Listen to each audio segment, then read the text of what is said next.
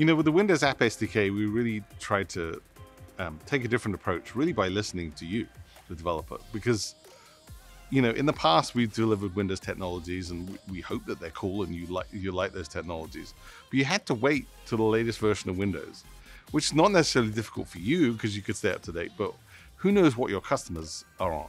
And it was always a challenge. You wanted to use this latest technology, but you couldn't because you had to wait for your customers to catch up with you. And you really want to maximize the number of people who can use your application. So with the Windows App SDK, we took a conscious decision to decouple the Windows technologies from Windows. So it will run from 1809 of Windows 10 all the way through to Windows 11, so that you can use one SDK and it will apply equally across all those versions.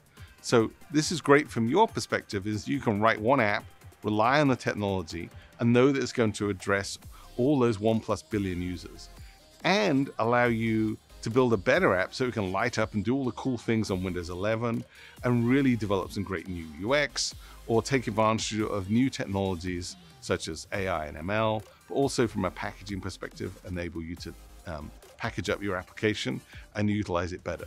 Because all those techs have either already supported from 1899 or onwards, or we've decoupled that technology and made it work no matter where you are.